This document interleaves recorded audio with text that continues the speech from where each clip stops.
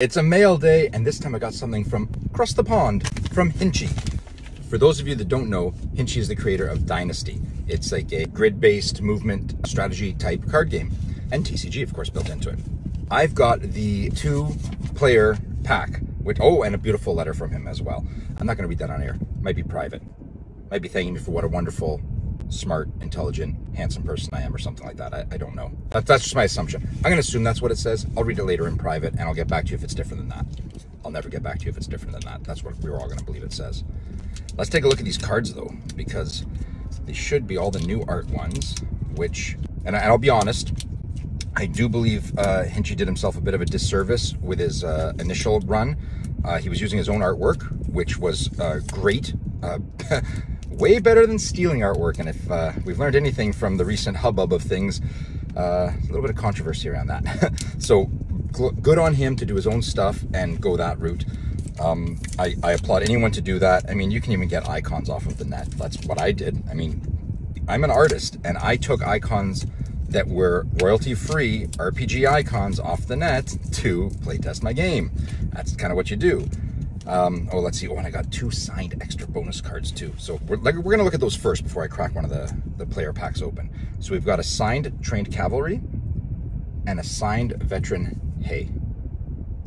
These are gorgeous. The frame layouts are beautiful. I couldn't have done it better myself. The artwork is phenomenal.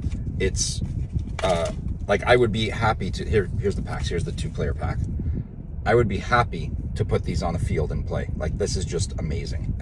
It's wonderful. He's really, the gameplay, if you look at my past videos, you'll see a game I played, and the gameplay was right there. It was like, you know, moments away from being perfect sort of thing. It was really, really well thought out, really planned well. But this art does push it to the next level. And I think he's got something going here now that it's gotten to this stage, and I'm really excited for it. I know he's got representation in the UK, representation in North America. Don't know where else, Hinchy, but I'm sure you're getting some exposure worldwide too. So good on you. And if we can get this open, we'll flip through some of them and have a look. There we go. Now we're peeling this open. All right, so here we go. Let's have a look-see at these. So you guys will see them before me, but here's, I mean, there's multiples of the same card, of course, but like, look at that artwork. I'm actually glad he's used, if not one artist, one consistent art style.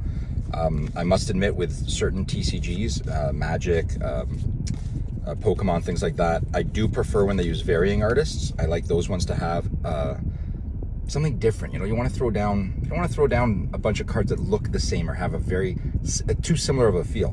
But these ones, because you're moving a battalion of troops around, they do need to feel the same. They do need to have this similarity to the artwork, or the symmetry to it. It doesn't look right if you throw down a couple different things on the board. Oh, and this is a sample of what the playmat looks like, how you laid it out. So you can do it without a grid. I mean, they'll have playmats, I'm sure, on their TTS mod. You have this layout to work with, but that's basically how you lay it out on a field. This is a 2-player set, so we've got 2. I think it's, oh, what is it now? It's South and East, I believe. I think it's East and South divisions. So yeah, if anyone is interested in playing, if anyone got one of these and wants to try and play it with Cam, let me know, and we'll try something on Spell Table or whatever. If anyone is in my area and would like to try playing, we'll see if we can arrange something to sit down and try some paper play. Worst case scenario, there is TTS to work with. But these are awesome. I'm so glad I got them. I don't know if they're still available. Check out his Instagram and the rest of his socials and see.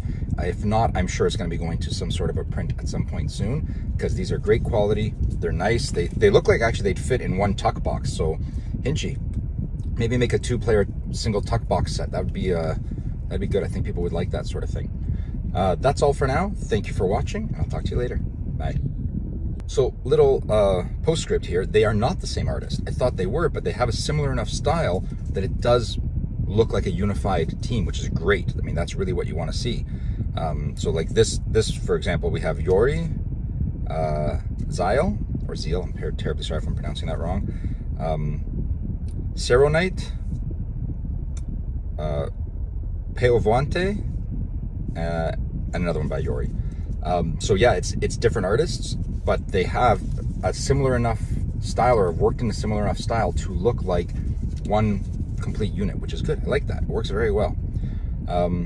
Yeah, check them out. It's an interesting game. It plays well so far, and I'm sure they're still working on a bit more development. And these cards do look nice, and they're pretty nice. On a side note, I'm just happy to not have, you know, a bunch of chase rare collectible foil things. Like, it's a card game. Here's a deck of cards you play this game with. It's like a breath of fresh air to have that. I like that. It's not chasing the fantasy of it. It's creating something that's usable and playable, and that will come later. I'm sure he'll have these, you know, chase rares to the moon type stuff, but for now we've got this, which is an actually playable game. Thanks for watching. Bye.